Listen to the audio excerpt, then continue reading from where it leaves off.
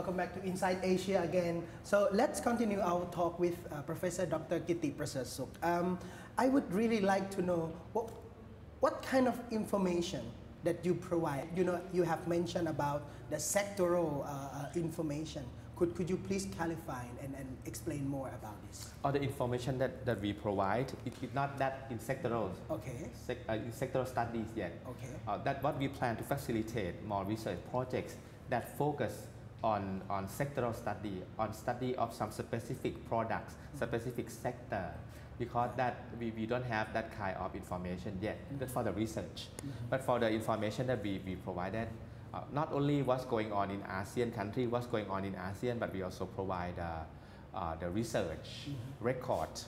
I mean, we compile research list and book and journals, articles related to ASEAN, so that people who are interested in ASEAN, scholars, students, can have one center that they can count on, and they can come to browse, to search for some research, some information related to their interest. So that means you provide the full articles, right?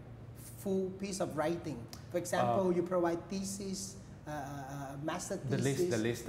Just the list. Because of the copyright problem, we cannot provide everything. We provide the list. For example, recently we compiled the list of research done by TDRI, the Thai Development Research Institute, on ASEAN, and we upload into the website.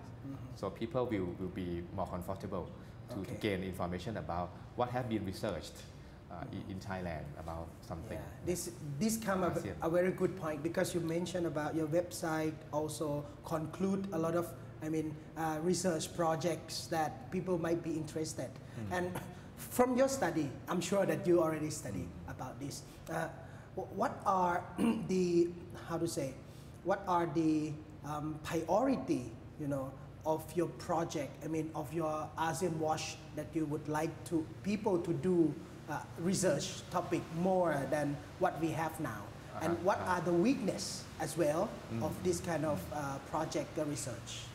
Okay, for the research project, first let me put it this way. First, we organize ASEAN Forum. ASEAN Forum. Every quarter, every 3 months, we organize ASEAN Forum, and we invite stakeholders in some specific issue. For example, in March, we organize ASEAN Forum focusing on border management, border issues, and we invited speakers who are scholars from Thammasat and also from the Ministry of Commerce. And then we invited people from the security, military, and also from the police, from the Ministry of Interior, from Ministry of Labor, related agencies, and we discuss and we brainstorming and how can we go with our research direction, for example. That is one duty that my project is doing. And then we will have develop some research proposal, but not by myself. I invited some distinguished scholars, sometimes new scholar who has potential to do some research. That is our duty. And for your question about the research project that TRF or the Thai Research Fund give priority, first we can say about the 3 pillars of ASEAN. First, the AEC, the ASEAN Economic Community. We can't deny that is the one of the first priority. First, we look at the opportunity and challenges or problem that might arise with the ASEAN Economic Community. So we would like to invite scholars to send research proposal on, as I said, sectoral study to focus on some specific issue, specific product, specific sector, like automobile industry, for example, or electronic industry, or on some specific product, like rubber, for example. That would get the impact from ASEAN community. That is one of the pillar of our research. And also we will not forget the socio-cultural community issue.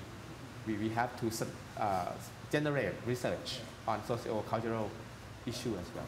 So what about the security issue that you mentioned of the 3 pillars? Right, security issue, of course, for example, as you know very well, we have problem with neighboring country in terms of border, territorial disputes. Yes. So that is also our priority, to have some scholar to do the research on border dispute, settlements, management, things like that. That is the security problem. And also another thing that we have just started is also on labor, migrant labor. That is also related both to economic issue and also to security issue as well. Migrant labor. So are those research projects enough to understand ASEAN or not? No way, no way. We can never have enough research to understand ASEAN, but we try to be a part of scholarly work in order to understand ASEAN more, in order to prepare Thailand in response to the coming ASEAN economic community. And what is the most critical, research project? What do Thai people need to understand the most now? I think again, I think they should understand the opportunity that will arise from ASEAN economic community and also the negative impact from the ASEAN economic community. How should we prepare for the ASEAN economic community would be the first priority, because it's up and coming in the next 2 years. So what you see is there might be some people, being afraid of becoming one of the members, that we might lose our benefits or we might get more benefits. So are there any research projects that show this kind of aspects or not? We have some research projects that show that effect, but only at the macro level. Macro level, we have only broad picture that, for example, Thailand will be negatively affected in terms of some in agricultural product. If the product, we cannot compete with our neighboring countries, if they can produce the same product with about the same quality, for example. But we cannot have a clear idea how many of their capacity of production, how well they can produce the product. We don't know much about our neighboring country. And more importantly, we don't know enough about ourselves as well.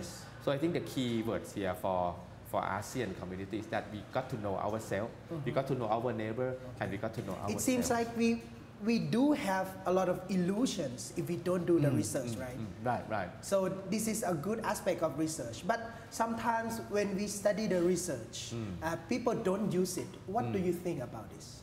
That is the important issue that we have to tackle as well, because many people, they criticize about scholarly research that is only put on the shelf.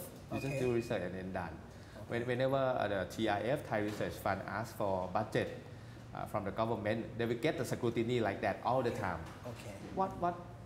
How is it useful of your research? The question always comes.